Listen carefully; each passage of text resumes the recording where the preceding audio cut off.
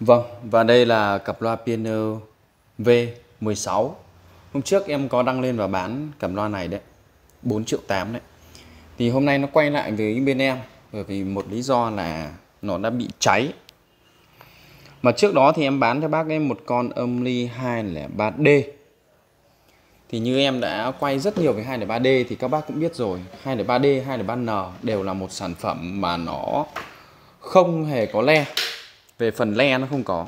Chính vì thế mà khi chúng ta sử dụng vì một lý do gì đó mà nó chết ấy, nó chập, nó đã cháy loa, cháy âm ly ấy, chết suất ấy, thì điện của nó sẽ xông thẳng ra loa. Tất cả các dòng 203N thì con nào nó cũng thế, và 203D con nào cũng thế. Thế nên cái việc mà chúng ta sử dụng mà nó không hợp lý thì sẽ gây ra việc chết âm ly. Đấy, nhắc lại một lần nữa là chết âm ly. Mà khi chết âm ly thì điện nó xung ra loa, nó sẽ rơi vào khoảng chừng tầm 63V. Với cái hiệu suất 63V đấy, tay chúng ta sờ vào đang bị giật. Chứ đừng nói là cái côn loa thì sẽ bị cháy luôn tại chỗ. Loa nó củ như này mà bây giờ nó bị cháy. Thì cái việc em quay ngày hôm nay lên đây không phải là quay lên để vì lý do gì cả. Tên khách hàng cho em xin phép được giấu tên.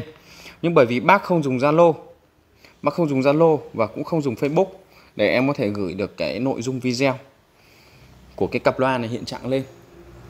Khi gọi điện cho bác thì bác gửi cặp loa này lại cho bên em, thì em nói thật sự với quý vị các bạn anh em là em gọi điện lại bảo cháy loa thì bác bảo chơi được mấy ngày mà nó cháy. Thực sự ra thì chả ai muốn cái điều này nó xảy ra cả.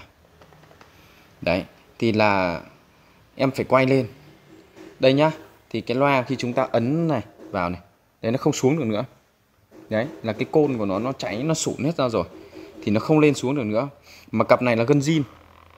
Bây giờ nếu như mà lột cái này ra, lột cái nhện này ra, lột cái này ra này, lột cái gân này ra, thì xong lột nhện này ra thì mới có thể thay côn được và quấn lại côn. Cái này thì chắc chắn là quấn lại côn, chứ nếu nói để loa Nhật thì không có côn để mà thay đâu.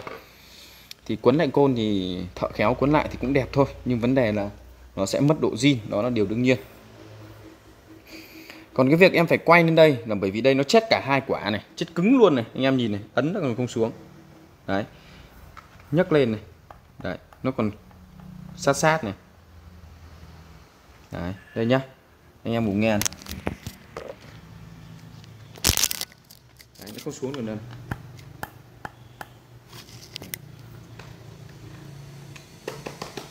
Bình thường là gõ vào nhà nó phải bật bung lại. Đấy, nó bung lại rồi. Đấy, đây gõ xuống rồi nó chết luôn. Đấy. Thế nên là cái video ngày hôm nay em muốn nói lên tép thì chắc chắn nó không cháy rồi, bởi vì nó có một cái le, cái dòng này nó có một cái le để bảo vệ tép vào chung, nó không cháy được. Đấy, nhưng mà để mà chết được cái hai quả bát này thì hai cái le bát của nó, của con này chắc chắn cũng sẽ teo. Đấy, chắc chắn cũng sẽ teo cái le bát kia. Đấy, em quay lên để nói thật sự với quý vị các bạn, kể cả anh em nhá, quý vị các bạn anh em dùng một ngày hay dùng nửa tiếng nó cháy là chuyện bình thường. Chứ bây giờ nói cái câu với lại em thì là mới dùng được có mấy ngày mà nó cháy ấy. Xong lại bảo là không biết, thì cũng bảo là âm ly thì cũng mua của em. Thì âm ly em sửa rồi, em nhận âm ly và em sửa rồi thì nó bị cháy rồi.